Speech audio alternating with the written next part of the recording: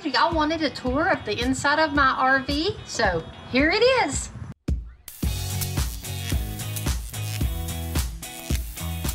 Let's get started. I've had so many people reach out to me and say that they wanted me to do a tour of my camper so that you could see it all at one time instead of seeing little bits and pieces here and there on each video. So today I'm gonna do an RV decor video tour, and next week I'm gonna do an RV organization video. So this is gonna be a two-part series. First, this week, we are touring and looking at the decor, letting you see the whole camper all at one time. So if you're interested in the organization of the video, you need to subscribe and hit that bell notification so next week when I upload that, it will notify you. Now, I absolutely love our camper. This 337, this one just works for us. The flow of it and everything. It is absolutely perfect. Now, there is one camper that I would love to have, but it would be way too long. I feel like this one at 35.5 feet, it fits in every place that we've ever taken it to, and it's been really close not fitting in some spots. We're just gonna go ahead and start here in the den.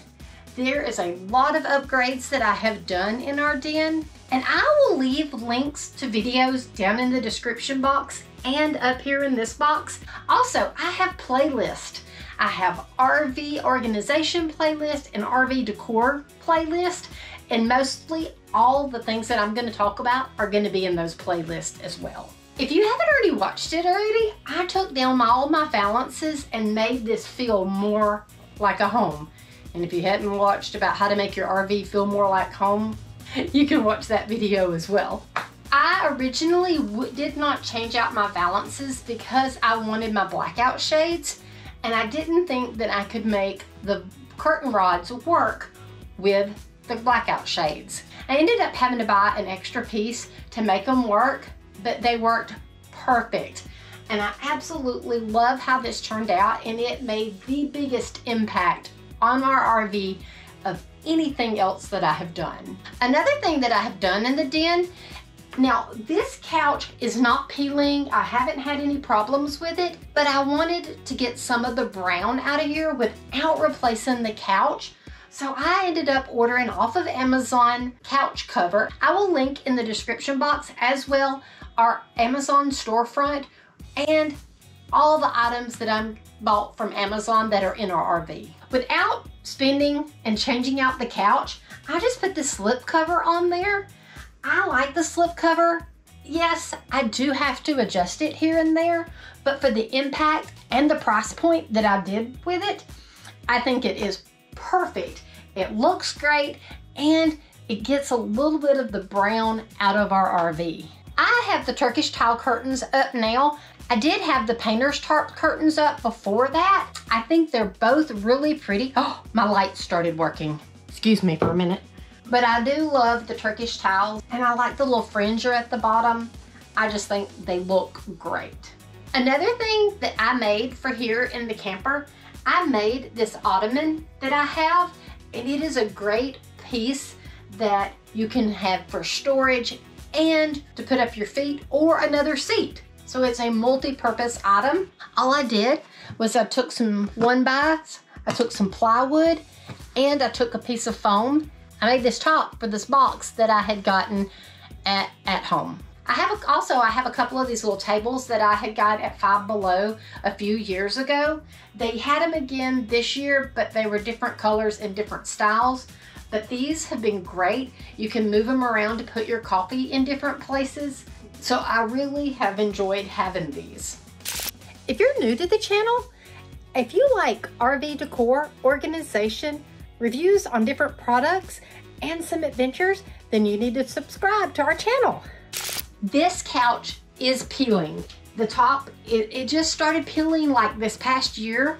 We've never had a problem. Now, we do have dogs, and I think she lays up there a lot, so I think what happened is it got like a little scratch, and then it just started peeling like crazy. I bought a 6-piece set to cover this with, and Bill did not like it on the bottom. So I left them on the top where it is peeling for now, and we may end up having to replace this couch later, but right now, this just keeps the peeling from getting everywhere. This cover matches this cover. They're the exact same brand, they're just different styles. This is made for more of a recliner, where this is made for a couch. A lot of places in the RV, these were glass, and I didn't like the glass look. I just took peel and stick wallpaper and put it over all the glass in the camper so that it didn't have that camper feel. I just didn't like the way the glass looked, and you could do like any kind of peel and stick wallpaper. It sticks great to glass. Now, just recently, I put up this 3D brick on the fireplace. I think this looks great. I'm still not 100% on these drawers. They looked really funny when I left them the dark brown, but now I think I have them too light. I need to match another paint and get it to go just a little bit darker, but not as dark as the cabinet. This was a super easy way to update this area. I love how it made it feel more like a fireplace. Now, over here in the kitchen, there's been quite a few upgrades that I have done. One is this bar. It's a flip down bar. It flips down. I have magnets on it that holds it closed while we're traveling.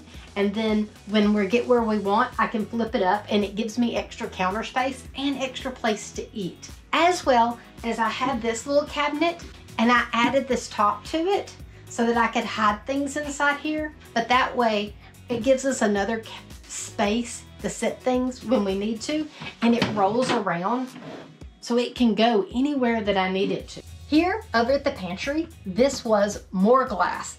I used chalk paint, peel and stick. I used peel and stick chalk paper.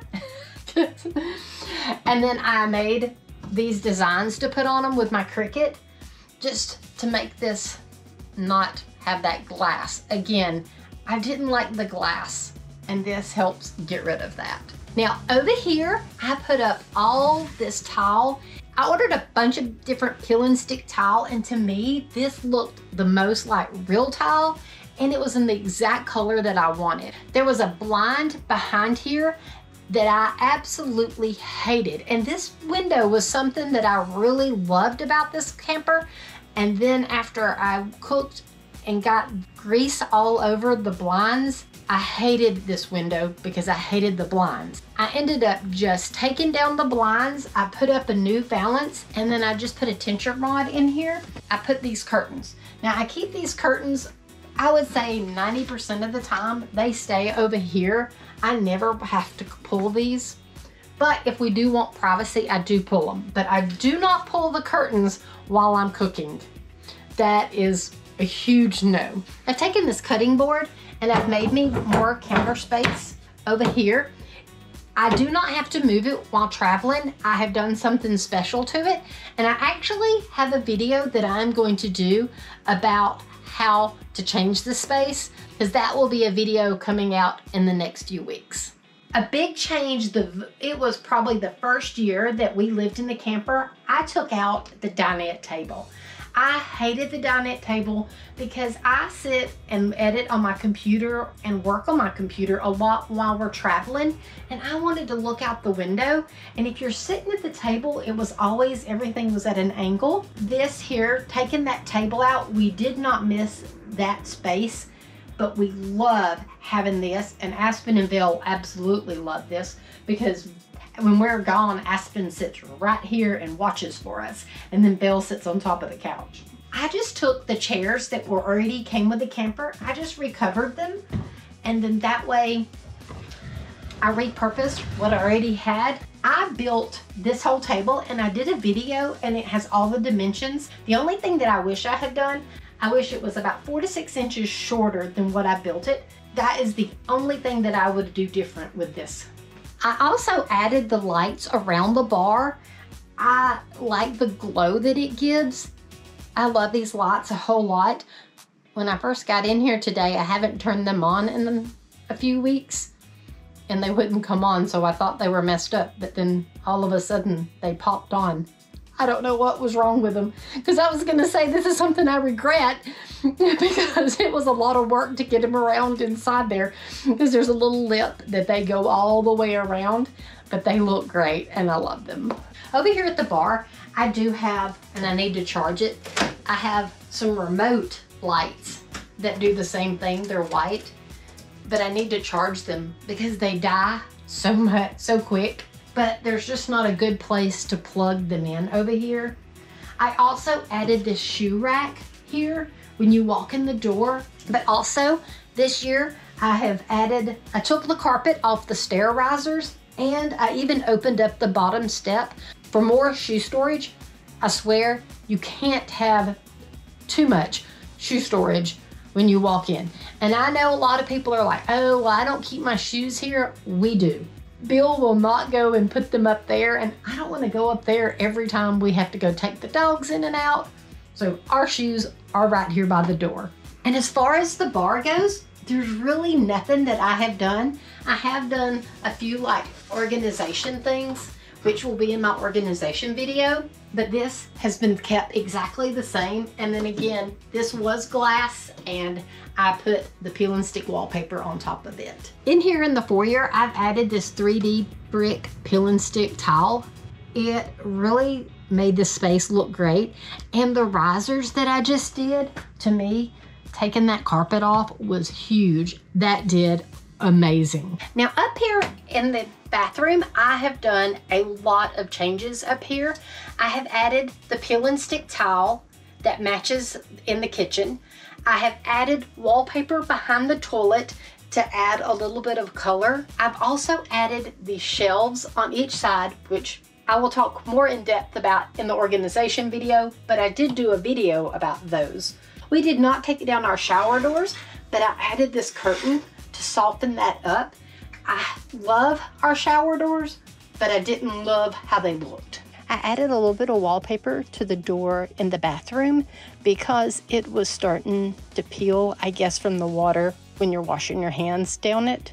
Also, in the bathroom, we changed out the faucet. I feel like that's a great decor thing that we changed out.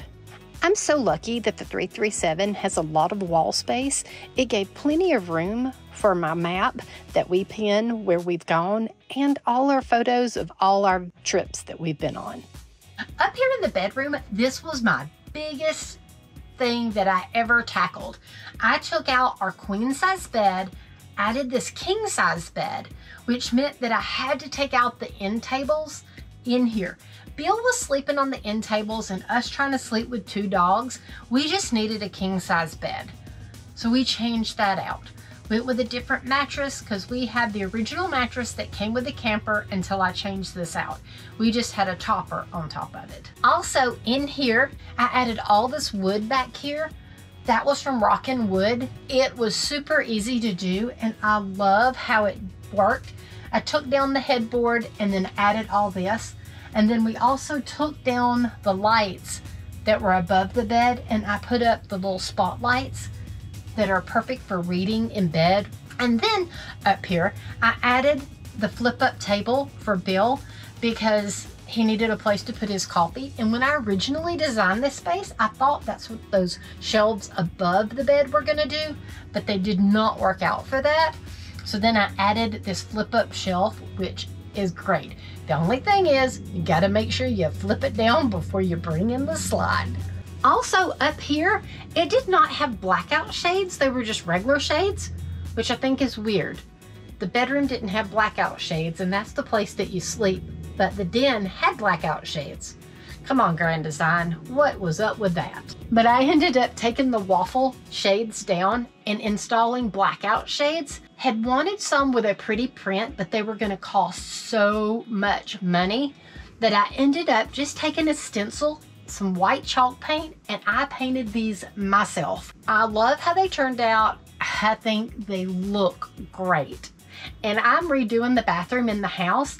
I'm gonna do this same technique on some painter's tarps for my shower curtains in the bathroom because I loved this technique so much. I also hung up a rod and these curtains just to kind of get some of the brown that's over there away.